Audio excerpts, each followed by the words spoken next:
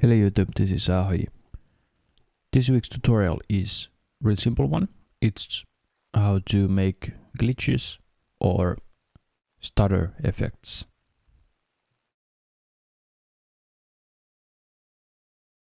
Okay, the basic tool that you need for glitch and stutter is the split tool in Cubase or the Command E in Pro Tools, and duplicate, which is edit, and duplicate, which is the Command D on both Pro Tools and Cubase. But anyway, let's hear what is the difference between normal and glitch and stutter. So here is the glitched and stutter track.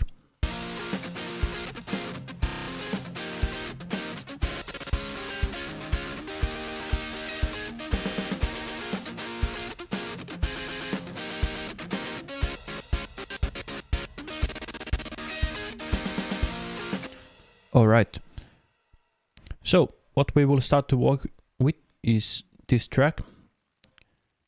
So let's hear the first one again on the glitched track. And what it used to be was this. And let's make this sound the same. So let's put the grid to 64 notes. Take one clip, remove those, duplicate, and it's done. We have a glitch. Alright, on the next one we have a combination of glitch and stutter, so let's skip that. Let's do the next one first. It has 16th note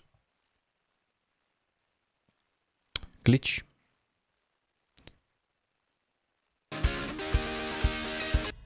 So once again, really simple technique. And next one is 32 notes.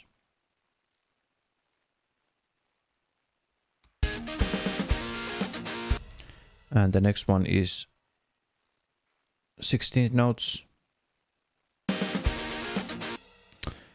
And the next ones are also 16 notes.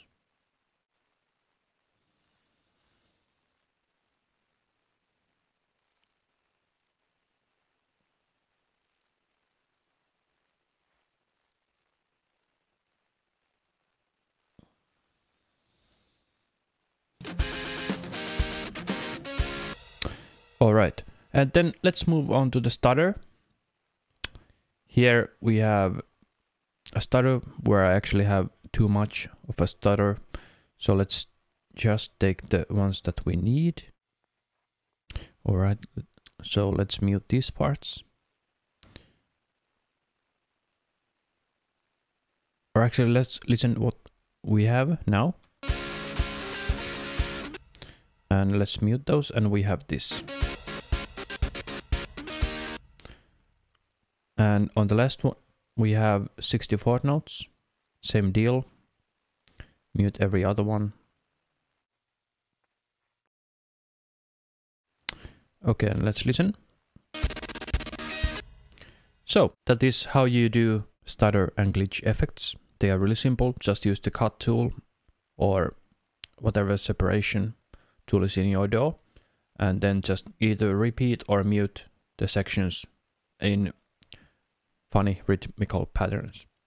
So I hope you found this tutorial interesting. Please write some comments below.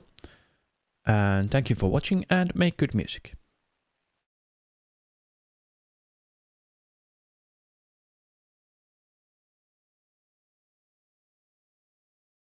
And you can also use the mute tool, which is this one.